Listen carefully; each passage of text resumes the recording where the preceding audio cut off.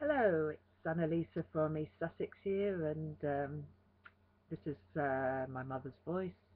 I'm going to read the poem that I was going to read in the introduction, but I didn't because I suddenly realised I'd forgotten how to read, and so I'm gonna do this poem called Into Eternity, which is basically about how a person's life is like a river, collecting memories and collecting experiences, and they all get mixed up and swirled around in the water and in your memories, and you take them with you towards the end of your life, towards the ocean. The river is the ocean, and um, where they mingle in the waters with everything else, and it's an idea about like returning your body, your memories. They're all just part of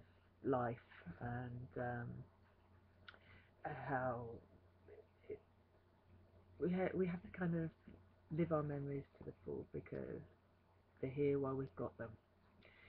Anyway, it's called Into Eternity, and I'm going to try and read it all the way through without stumbling. And here it is, Into Eternity. My cautious hand traces reflection. No longer calm, the surface tremble, dimples, and otherwise smooth complexion, to glimpse what water is wont to dissemble. Recollections embodied in debris, cheap souvenirs, as gifts to the sea. Leaves, once fresh and mirrored upstream, swirl among minuscule mud and stone grounds, snatched memories of where the river's been, maturing lucid raindrops to shaded browns, imbuing distinctive identity, accumulating fertile density. Shadow and light won't make the course falter. Present reflections, once past, grow dimmer, but below the surface extracts will alter subtle hue of future mirror shimmer, until in the mouth of the estuary alluvium deposits gradually. And when the water reaches the ocean, it becomes clear before the ultimate saline mingling. So I have this notion, even though my touch is most intimate, you can never carry my memory further than the shores of the distant sea.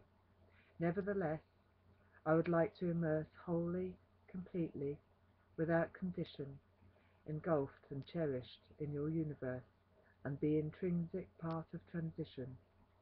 Then, swept against the strong tide, I would be carried, trusting, into eternity.